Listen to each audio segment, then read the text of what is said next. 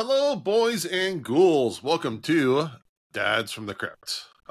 Jody and Mondo couldn't make it this week, so we're putting our 150th episode special back. So we'll consider this episode 149.5. But today, I have some wonderful guests. The first you all know and love is our good friend Whitney. Hello, it's me again. Hey, welcome back. Thanks for having me. All right, and our other guest, I think this is just your first time on the show? Second. What was the last thing you did? Thanksgiving? Was on Thanksgiving, but was it for a Crypt episode? Yeah. Okay. He was last Thanksgiving he came on the Crypt episode. I'm blanking on what it is, but he is my eldest child. His name is JT. Welcome to the show. Hello.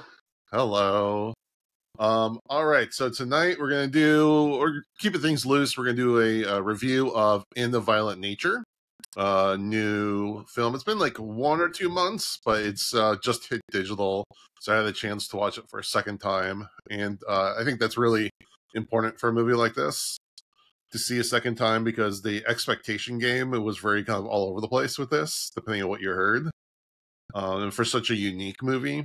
I think you need almost a second, one time to kind of let it wash over you, then a second time to like go in on the movie's terms.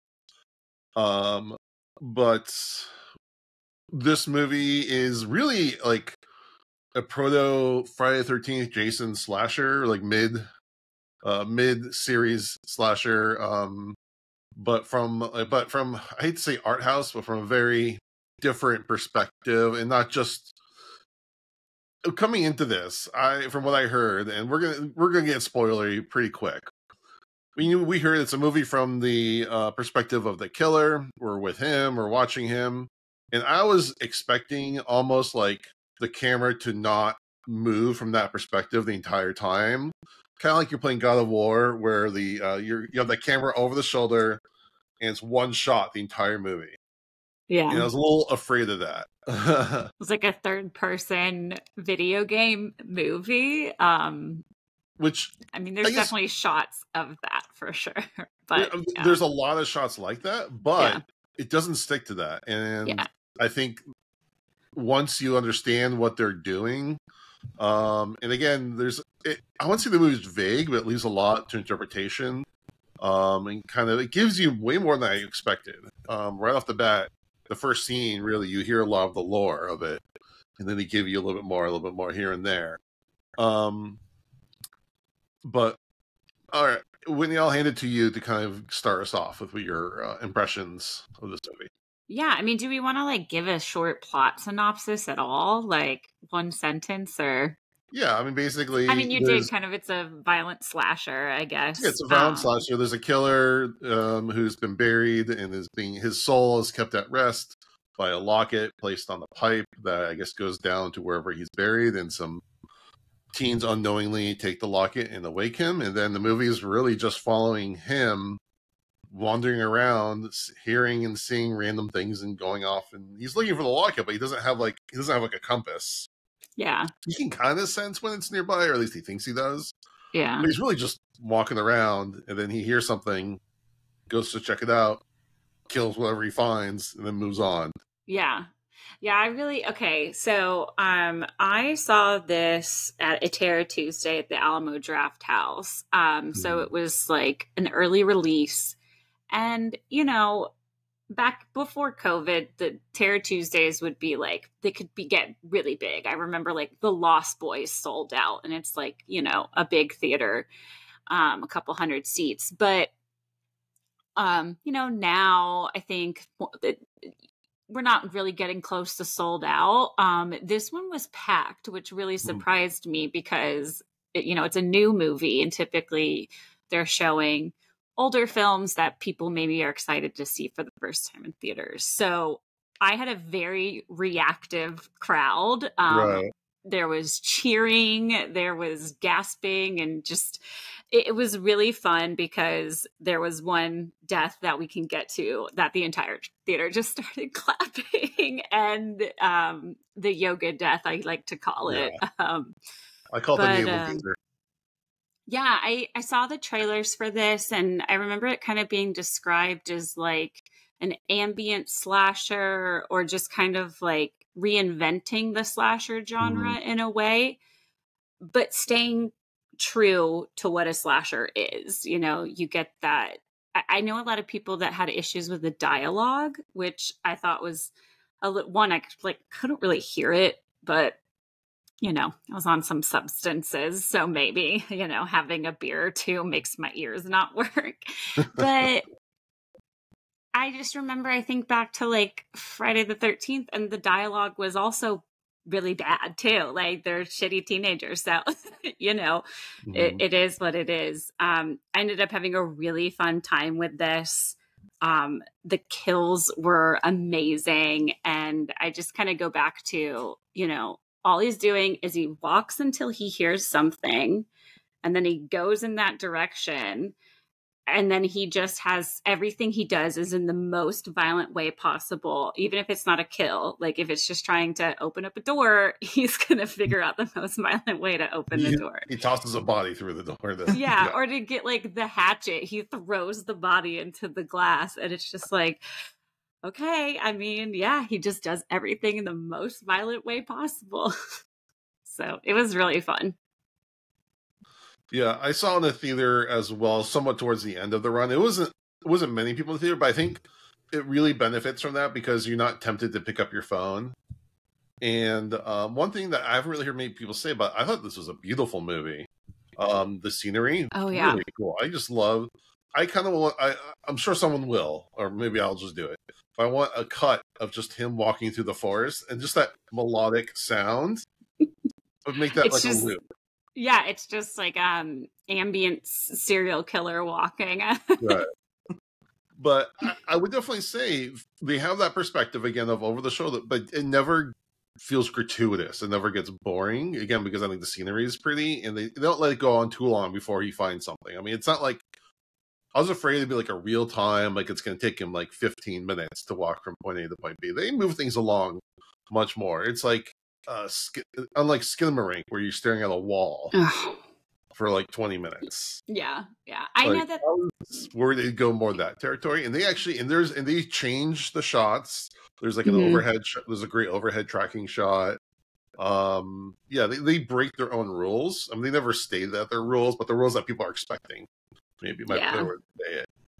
All right, JT, I'll play over to you.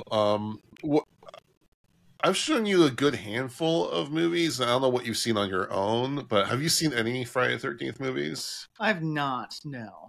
Okay, but I know you've seen some Nightmare on Elm Street. We watched some Halloween movies, so you're aware of the genre. Yeah. So what were your thoughts after watching this? I really liked it. It had some really creative and brutal kills, which didn't always go the way I expected, especially that one yoga kill. I'll be thinking of that for a while. I think that's the kill of the year for a lot of people. Right. Yeah. It was really great, and I really, as you guys were saying, I really loved the pacing of it. It was so unique in how they did it, and they really nailed it. And I also like how they didn't lean a ton into music like a lot of other slasher films did. They really Mm-hmm. let it breathe on its own Mm-hmm. and trusted in the movie's own concept, I guess, to speak for itself.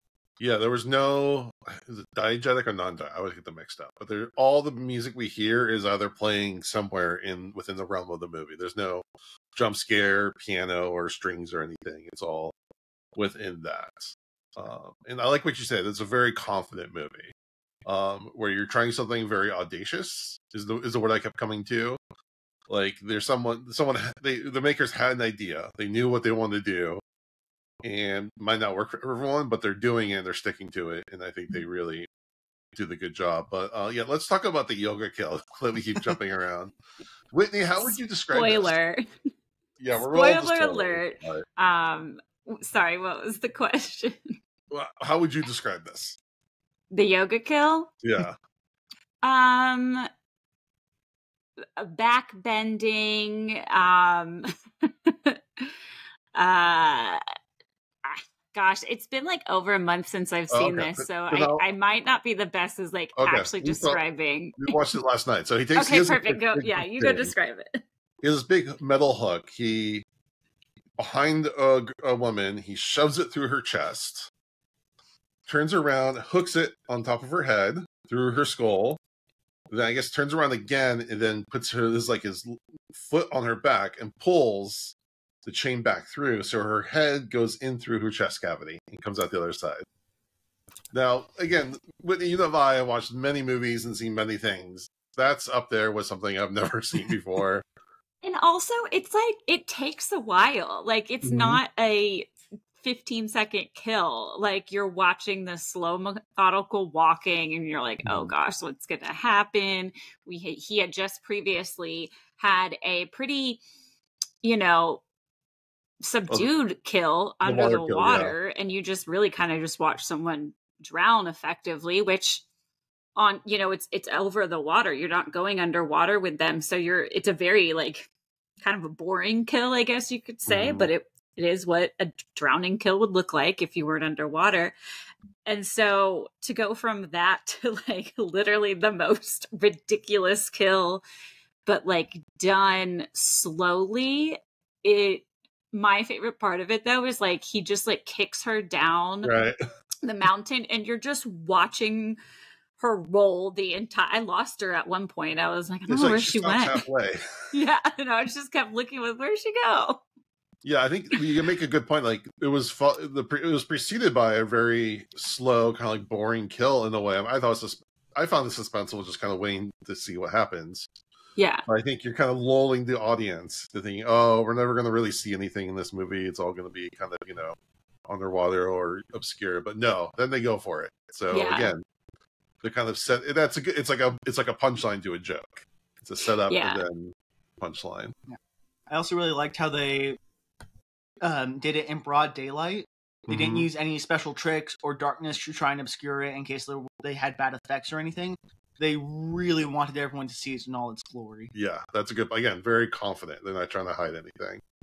And this is a lot of the crew that did Psycho Goreman, which is chock full of amazing effects. So you can tell they know what they're doing.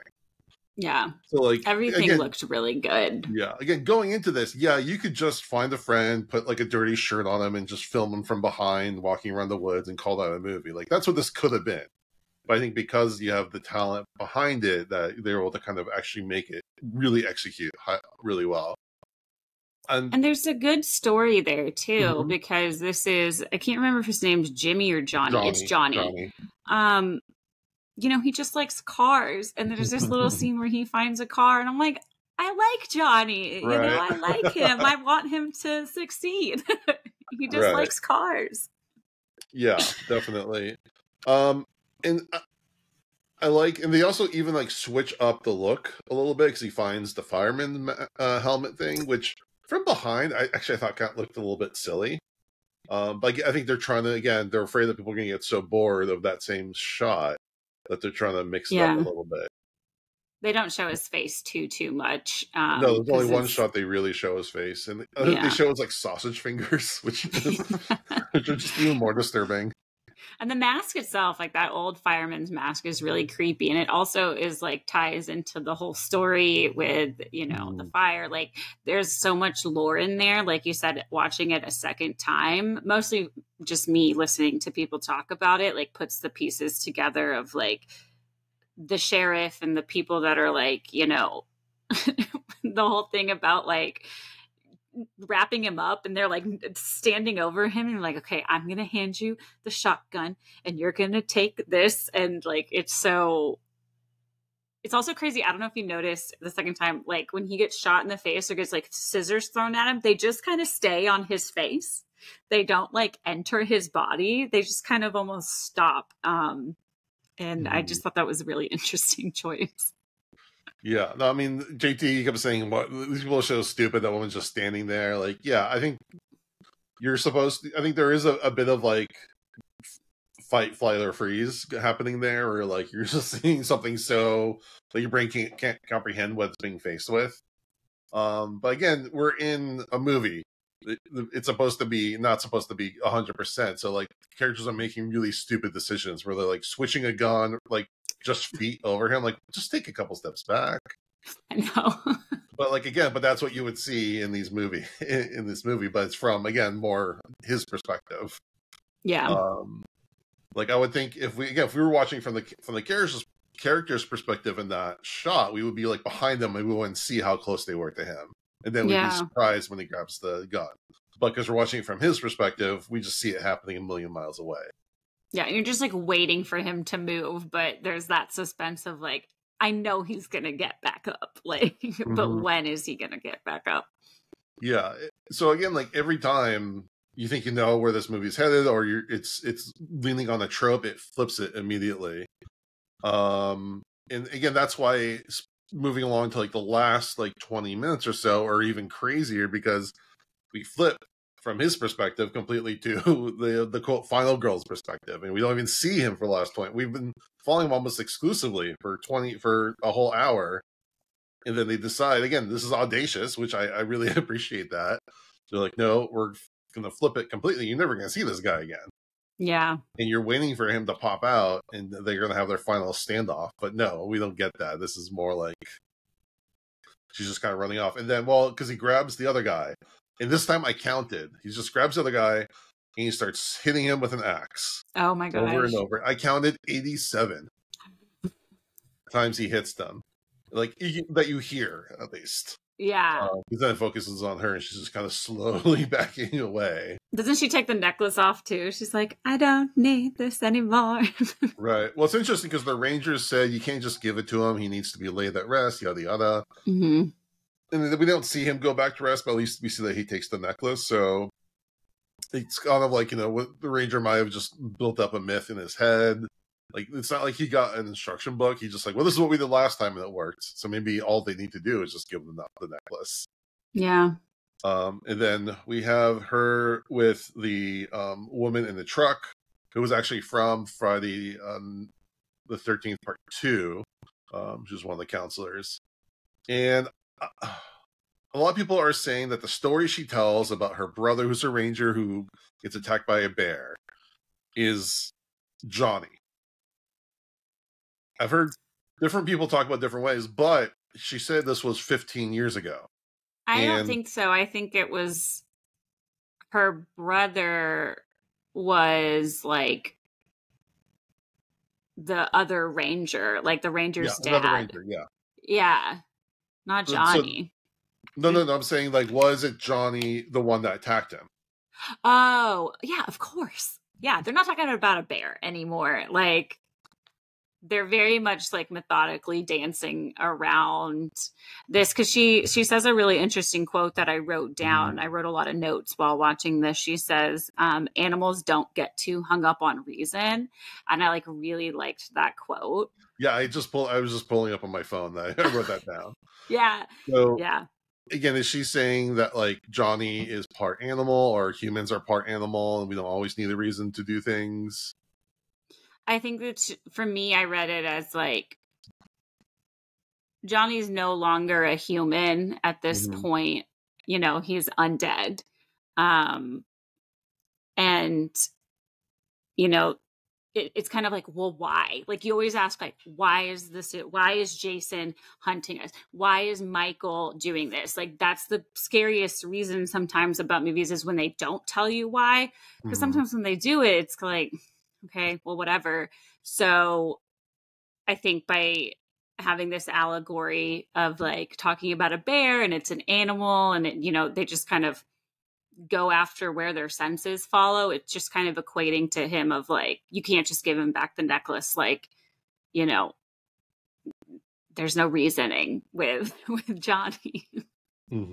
So wait, do you think the story, Johnny was the actual killer in the story, or do you think it was a bear? I think it was Johnny. I think there was no bear. Again, we're hearing it secondhand from her, so they could have just told her it was a bear. And part of it was like they talked about how they're tracking a bear that was killing other animals, but it didn't seem like Johnny had any interest in that. But again, we have an unreliable narrator who they might have just said was the bear was eating animals, so we don't know for sure. I'm not 100% sold it was Johnny. Yeah, I would I need could to see it either probably way. rewatch it too to get an idea of the conversation again, because it's been a while. I always took it as like she knew what that person was hiding from Mhm. because she was so freaked out about stopping, and like she really wasn't kind of arguing. Like she was like, I have to do this. And it's a tense moment because she stops the car and you're just like waiting for Johnny to pop back up. We are too, 'cause that's what happened in most other movies. There'd be like, Yeah. See, what I was So expecting to happen there is I thought that the final girl had learned from the story that Johnny won't attack you if he thinks you're already dead. So Johnny was going to come out, she's going to play dead, and Johnny was going to kill the truck lady. And I thought that's how that was going to play out. And I was just waiting for her staring at the forest to see Johnny move in the background. But or I thought it was gonna be like Johnny's mother or Johnny's sister, that she would be that character. She was just gonna bring her back again, which is what I thought she was going to dump her for a moment too, of like, because I thought maybe she was being the Ranger's like sister or something. She's like, oh, you like, he's dead and all this stuff. So yeah, and it leaves a lot into interpretation. And in my hope, there's going to be a sequel because I think this would be a great new serial killer slasher. As long as it stays in the hands of the people that made this, I want more from it. It's one of the few times I would say I would love a prequel to see Johnny's origin, or like even like if they do like kind of like a extended prologue of Johnny's origin, and then they jump forward to like the after of this. Yeah, like a sequel with a flashback, which are sometimes annoying, but I think for this, I wouldn't mind. No, I think, yeah. So, JT, what's your interpretation of the story, the bear story? I think I am pretty sold that it was Johnny. I think it's clear that Johnny gets reawoken periodically, and they have to go through the whole song and dance of trying to get him to go back to bed. Everything really lines up with what Johnny would do. The only thing that makes me think that maybe it was a bear is that just drowning someone by holding them under a river doesn't really seem like his style. Yeah. But then that's also not really a bear's style. So I could see it going either way, but I think it would fit best if it was Johnny. Yeah. I mean, it's one of those things, either if you don't take it at face value, then everything she's saying is probably a lie, and it was either told to her or she's just making it more palatable. Yeah. So, But so also Johnny did drown that one girl, so like, yeah, it is more likely than Johnny than a bear. He snapped her neck, or just drowned her, or what? But if it is a bear, they need to take care of that bear because that bear sounds very terrifying. Yeah, I could see that drowning kill as just being the means he had at the time because he was underwater. But if you're attacking someone from behind, and you just happen to be standing in a stream, I feel like he would go with the more brutal and surefire way to kill someone than just drown them. Do you think he walked all the way under the bottom? Do you think once he got underwater, he start like swimming? Does he do like the breaststroke? Does he do freestyle? I think he just walked. It's kind of like the movie It Follows, where you're like, if you go to another country, is it just going to walk all the way there? Or is it going to wait for a flight? Or there was that book, World War Z, and it talked about the zombies that just walk under the water, and you're like, ugh, I hate that. Yeah, I know. Like, it would take a long ass time, but eventually, if you're undead, you can just walk. You gotta know, you have nothing but time if you're undead. See, I was more thinking, dude, you left your axe on the other side of the lake. Take that with you. It's gonna take forever to go back and get it. Yeah, again, in the movie, I think people were afraid of this was going to be, they would show us walking him all the way. And like, we show for like a couple seconds, but then they just cut to it. Like, yeah. I'm glad I have heard some people that, did struggle with the pacing though. I didn't. I think they kept it pretty tight, but I can imagine, and I think like you mentioned with a theater experience, you're less likely to look at your phone. Like I think the walking moments, because the violent is so violent, you need those moments to come down. And like reminds me of like Paranormal Activity. Like you have the daytime sequences, which are safe, and then you have the nighttime sequences, which are unsafe. And it's like, you can breathe that sigh of relief. You need that tension building. And so while I get like some people could lose their patience with it, like it was very calming. I kept giggling every time he was walking because I'm like, he's just walking. Like it just kept making me laugh. Right. Yeah, and again, I love that shot at the very end of the movie where we're just waiting for him to pop up again. And that's what happened in 99.9% of other movies. And they don't make it like you hear a twig snap and then it cuts to black.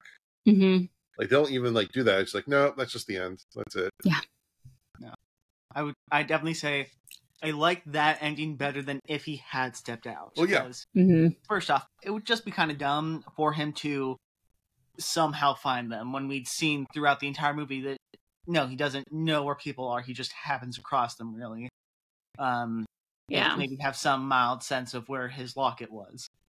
It made the most sense that he'd have no idea where they are, or at that point he wouldn't even care, since now that he had his locket, he didn't care what he killed. He just wanted to kill whatever was alive. So yeah, I think that just having that be the end, with just the tension rising as it goes on, only to cut off with no release, was the best option they could have gone with, and I'm glad they took it.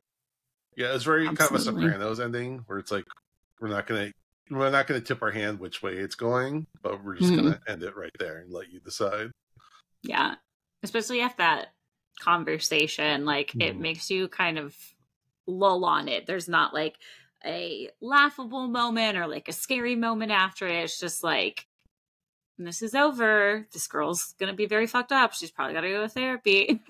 Yeah, I mean, there's that scene where she's running through the woods in the dark, and that scene's I think that might be the scariest part of the whole movie, because one of my personal biggest fears would be getting trapped somewhere with no light, and can't see what's in front of you. You can't see anything for hours and hours, and not having any sense of time. Or that to me is one of the most terrifying scenarios possible. I think that scene, part of why it was so terrifying is because it immediately flips the script of the whole movie. We know exactly where the killer is. We know when he sees someone. We know when they're going to die. All of a sudden, to completely in the dark. And we've almost been built up the whole movie, seeing it from the killer's perspective of, oh, we're the biggest thing around. We're safe. To flip it to, we're now the ones running scared. Right. And which again, totally, it's so audacious. And I love audacious filmmaking. Like, they're trying something against the norm. You know, we've been told everything we've seen is exactly the one way, and then we're just gonna flip it. You're never gonna see him again. Yeah, like the restraint of that filmmaker to not show anything of Johnny after that break is bravo. Hats off to them, because that's some assured filmmaking to hold off that character the rest of the movie. I think they easily could have messed up that switch in perspective, because it could have gone from, oh, we don't really know what to do with this concept anymore, so we're just going to go to a typical horror movie. That they very easily could have fallen into that territory, but no, the decision added to the movie way more than it ever could have taken away from it with how they did it. I would love to know if they shot other endings and just tried each one to see how it played. If they did have more of him in the movie originally and they decided to cut back. Or if that was always what they did. Yeah, it'd be cool to see this on like physical with a ton of special features and director's commentary and anything that maybe got cut to, or ideas that they have. I feel like this is a film that is like other movies, but also so different on its own that you can tell. I always love a horror movie that you can tell that the directors love horror movies, and without trying to almost like be too in your face, because I thought with the truck scene it gave me like Texas Chainsaw Massacre ending vibes too, and that was what I kept thinking of. I was like, this lady has to be a cameo. I don't recognize it, but like, is this Alice from Texas Chainsaw Massacre? And I was like, I don't think so. I don't know if that age works out, but yeah, it was cool to see people figure out who she was, and she was a cameo from something. Yeah, she's actually a really nice character from that. So I was like, okay, cool. There are even some other kills we haven't talked about yet. I love when kind of the stoner guy is leaning up against a tree, and then he just like he uses a saw, just cut his face in half. That was great. And then there's like a bit of comedy because he's just carrying around the body, trying to carry around his body afterwards by like the neck hole, I guess. Because that's the second kill, right? Because the first kill is off camera. Yeah. Because he thought he saw the locket or the necklace, and it ended up being the wrong necklace. The number one motherfucker. Yeah, which was on his hat too. And I was like, I also was wondering if that guy, because they kept talking about how he was setting bear traps, and the whole issue was like, you can't be setting bear traps. Like, does he know about Johnny, or does he think it's a bear? Like, that was kind of another. We never see that ranger, so I don't know if that's the same ranger we see later in the movie. I think it is. Yeah, I think it's a good bet that he knows. He was trying to tell the guy to just stay out of the forest. He wasn't even telling him, don't set bear traps. He was saying, don't go in that forest. So I think it was the same ranger trying to warn that guy. Yeah, I don't think the guy knew necessarily what was going on, because he came in and he thought it was the sheriff coming back. That's when he got his gun, and it was, here's Johnny. Like, what was he shooting at in his own house? Because it's interesting because we see Johnny coming out of the woods, and then the sheriff starts driving away, and you can see him kind of start to track him, but then he just gives up and then kind of tracks the other guy. Right.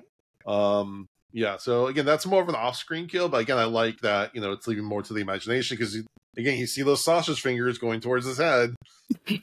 And you don't know exactly what he did to him, but so yeah, that one was good, and then and then it was the stoner, right? The stoner, okay, and then the lake, and then the yoga girl, and then there's the one where he kills those two guys. And again, I don't know how they do the face smash where he picks up the rock, because the actor turns over. So, I mean, there had to have been some switch up, but I couldn't figure out where the scene was. Yeah. Unless, like, it was a foam rock and they just digitally added the splatter after, or maybe it was like a double shot thing. I don't know. And then again, the kill that we haven't talked about, which is probably arguably the second best, is the wood cutter kill. Yeah. I've seen videos of those things like on YouTube or whatever, or on TikTok, and those things are cool, but then you can't look at them in the same way now. Right. Again, I was watching that one because a lot of it is one shot where we see Johnny put his body there, his arm there, and he walks again. And we see him walk in front of camera, completely blocking camera. So I'm saying that's a cut. Mm-hmm. He pulls the thing goes down, cuts off his arm, and he walks again in front. So I'm assuming there's another cut, and then he puts the guy's neck, and you can see him moving a little bit. Yeah. He's trying to move, and then he walks again in front of the camera. I think that's what he switched it out for the dummy. Yeah. I mean, it's just so brutal because he paralyzes him. Mm-hmm. And then it's just like, but he's still alive. Ah! Don't know what. And you watch it, and it's so slow. It is not a fast, like, saw machine. It's, again, there's these kills, just like they go up and down. It's like off-screen kill, super brutal stoner kill, kind of off-screen under the lake kill, yoga kill. It's just this like and down of, you don't know what's going to happen. I was thinking during that entire wood splitter or whatever scene, it would have been really, really funny if it just ran out of gas like halfway through. And he had to like rush to find some other brutal way to kill the guy. It's probably just smash him. It's almost like reverse Friday the 13th, the game, where you have to find like the gas canister to escape. Well, here the killer has to find a gas canister to power the machine. I would like to think he would go find gas, and it's just, we're just watching him go find gas while the guy is just like half of the saw is in his head or something. Oh, we see him siphoning gas from the car. Like, yeah, like, when did you learn to do that? Mm-hmm. So yeah, I keep thinking audacious. It's such a good way. Like, you can grab a camera and film, something simple. But I think there's a lot of intentionality, a lot of purpose put into this, and they really knew what tropes they wanted to flip on the head and set us up to go one way or another. So I have a ton of respect for that kind of filmmaking. I definitely think that this was the kind of movie or the kind of concept for a movie that they could have done wrong in a million different ways, but they did everything so perfectly and it turned out so well, and I'm really glad it did. And it almost makes me sad that they can't really do this again because it seems almost like a one-off, but it was so good. I want to see another movie like it. I've thought of that before where, and I'll just think of two options where I'm like, you can't do this again. And then the movie subverted the expectations. Orphan, an Orphan First Kill, where I was like, you can't do this again. They did it. Yeah. And then Creep and Creep 2 with Mark Duplass. I was like, I know this twist and what you did it again. So I'd like to hope that this will be part of those like films that they do it again and they do it not better necessarily, but just in a way that like keeps us surprised again, because you know that first stoner kill, you're like, oh, I know what movie I'm in now. Like, what if they show us what if they do like a prologue with a flashback and it turns out it was Johnny's father who killed him and not the firemen, and he killed all the firemen to cover up? Like, that'd be so sad. I'm just saying, like, that would be one way to like poor Johnny. That, again, the myth was actually just a lie, or was, changed over time. I don't even care if I need that. I just want more kills from this director. Like, I will say don't think that it was the dad, because no. Before the first kill, we do see, from Johnny's perspective, the dad in the mirror talking to Johnny. No, yeah, I'm just saying, like, a way to like completely subvert what we're expecting. Like,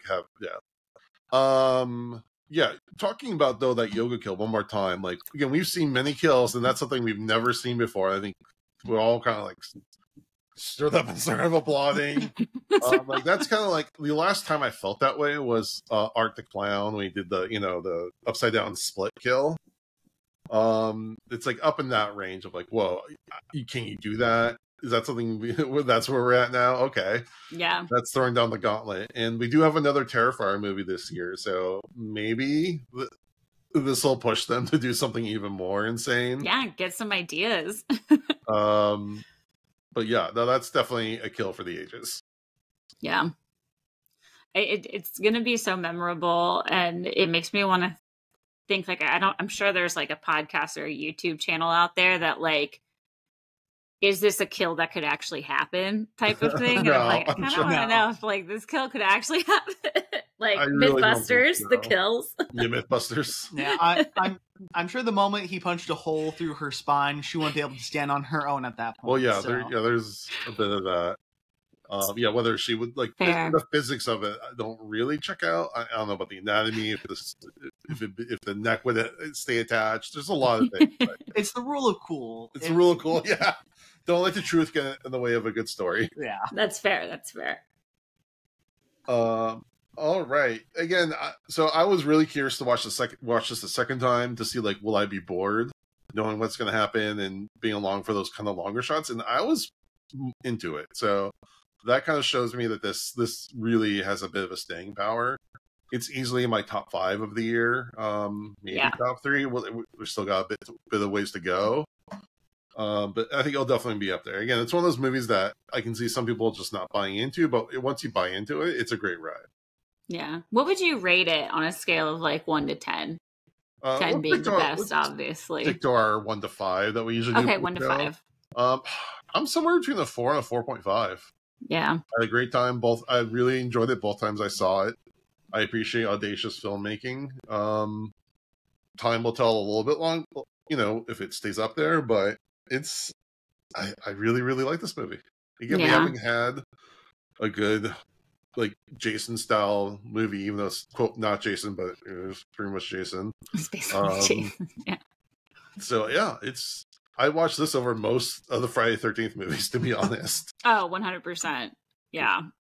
I would like when it finished, I was like 10 out of 10. This movie is perfect. And then I sleep on it, and then I was like, okay, maybe 4 out of 5 stars. But now after talking about it, I'm like, maybe it's a 4.5. Like. Mm-hmm. A 10 is very hard for me to give out, or like a perfect 5 film. Yeah. I'm like, I need to say like no notes. I have 0 notes about this. I think, they could have made it a little bit like snappier. There's some of the walking that I'm like, you could have just like shortened a little bit from each one to, but I had a great time. But I just think about like the wider mass of like, you know, hearing some people be like, ugh, that like took me out of it. You know, I want people to stick with it, you know, because it grew on me. Like, I didn't know what I was like the first 15, 20 minutes. I was like, I don't know what I'm watching. I don't know if I like this. And by the end, I was like cheering for it. So, Right. JT, what's your last impressions, rating, etc.? Well, I've been known to be very bad at rating things. You do you, man. Yeah. I agree. It's hard to give out a perfect 5. But I think about the 4 to 4.5 is as really good movie. I think it's a movie that had an ambitious concept. Trying to avoid my dad's word of the day, audacious. No. It had a really ambitious concept. It could have abandoned that or made it seem like it was almost embarrassed by it, but no, it stuck with it. And the only time it did abandon that concept, it was purposeful and it added so much to the movie. And I think I do need to see it a second time to appreciate some of the stuff. Mm. And I definitely think it might have had one of the top kills of the year for any movie. Like, it was one for the ages, that's for sure. Yeah. Yeah. Yeah. Okay. Moving on just a little bit. JT, as a relatively new horror fan, are there any advice you'd like to give parents about showing their kids movies? Don't show them movies when they're too young. My mom. But that's a hard thing for parents to gauge. We think we know our kids, but you never know how the kid's going to react, and we can talk about that incident. My mom made me watch Nightmare on Elm Street when I was way, way too young, and it gave me nightmares for a while. And then recently I watched it with my dad, and I was like, wait a second. This is the movie I was scared of? This is almost nothing compared to some other stuff. Yeah, 10 years apart. But even you were 15 or 16 when I tried to show you The Thing. Oof. And you noped out at the dog scene. Oh yeah, that's I feel like that's an outlier. The exception. Have you ever gone back to it? Nope. I'm not ready to go through that again. Oh, I mean, come on, leave the dogs alone. I'm looking at my Thing dog figure because I have it. Only one part of it. I have the second part with the fully transformed. I still got to put it together, but that is a very good movie. I actually showed that to my parents. Mostly my dad. My mom was probably playing solitaire the whole time, but my dad introduced me to horror in my teens. And I mean, he introduced me to Halloween. So I was shocked that he had never seen The Thing. Mm-hmm. But yeah, masterpiece. So, and GT, would you watch The Thing again? Or are you still not in that place? I guess if you're going to twist my arm, I could give it another shot. I'm not saying I am. It's a good winter horror watch. So maybe by December, you'll be ready. All right. Well, Whitney, thank you for jumping on for this quick review. Thanks for having me. This movie is so fun. So if you haven't checked it out, highly recommend, and put your phone away. Just stay in with the film. It's a really good advice. Put your phone away. Try to watch it with as much intention as you can. Yeah. Whitney, is there anything you want to plug real quick? Yeah. So, speaking of zombies, this was my, because zombie is not my favorite genre because Johnny is undead. I made this my zombie week movie because it actually timed up then. Actually, I think I ended up watching Zombie 2, so maybe I just never changed it. Have you seen it? Wait, have you seen Zombie 2 before? I had not. Oh, okay. What's your 2-line review of that movie?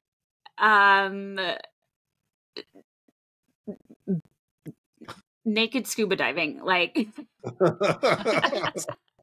I was just like, that's all I can say. No, with it was a shark and with a zombie. This zombies and sharks. Like, I was blown away. It was very good, and I can see why it has the impact that it does. But so the theme, we're talking about zombies, is I do a horror movie challenge called Oh My Horror. If you've listened to previous episodes I've been on, Crypt Daddy's on, you know all about it. It's basically a year-long movie challenge, 52 weeks, 52 movie themes, and you just kind of pick a movie along with a theme. If you're not really sure what to watch, I have a website with all the lists, and each theme has a letterbox list full of films. So you can check out the Oh My Horror Movie Challenge at ohmyhorror.com. JT, thank you as always for joining us. Of course, pleasure to be here. All right. Well, next week we'll be back with our 150th, finally, 150th episode. And we're also celebrating 3 years since we launched our first episode. So it's a big banner week for Dads and the Crypt. I feel like that one's going to get really crazy. Yeah, we'll see what happens. And it's congratulations. Thank you. That's such a huge accomplishment. Yeah. It's a holiday week, so we'll see what kind of mood we're in by the time that rolls around. All right. Well, I appreciate everyone for listening. I appreciate everyone for listening. I would appreciate if you give us a rating review on iTunes, a rating on Spotify, a like and subscribe on YouTube, and check out Dads from the Crypt Talk on TikTok. And with that, we thank you for listening to Dads from the Crypts.